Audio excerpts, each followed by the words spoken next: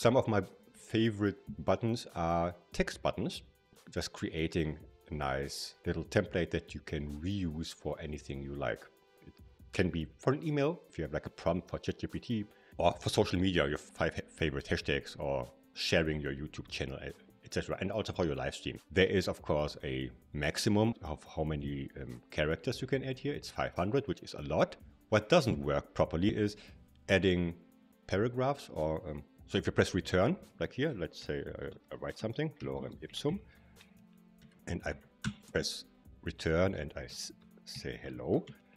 What happens is it doesn't add the paragraph. So if I would share this in the chat, it thinks, he presses the enter after lorem ipsum, and the hello is still in my chat window. I have to press it manually. My workaround is the following. I would create a multi-action like this, and then I just add multiple texts here in a row.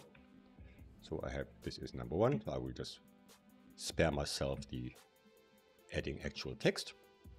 And now the other one is hotkeys, and I can put a hotkey in between. Shift return is the line break, right? So you can add line breaks like this, and also copy and pasting buttons is also a nice thing. So I have it once and then I put them in a row. So just combining text and the hotkey of whatever the action is that is in between. You can add 2, 3, 4 of them and duplicate them. And I don't do it because I never have the time when I do these things live, but name your buttons properly, because then you can just reuse them or trigger them anywhere else. That would be my recommendation. I kind of have like a multi-line action that is literally just an email signature, and it's sort of spread over 3 lines, and it tends to work in the places that I need it to work. And I swear it saved me like years of my life from just typing out that stuff over and over again. It does. Yeah, sure. I mean, if you write an email, unless you have like enter sends the message, nothing will happen.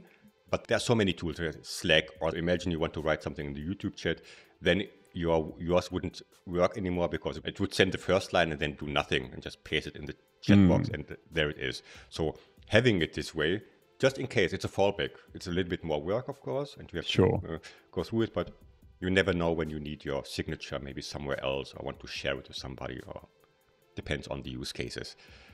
So everything I do in Zoom can also be used like in a live stream. Having the button somewhere makes sense to have. Because there's that. It's not even a plugin. It's a basic button that is there since ever, but people don't know that it exists and what it does.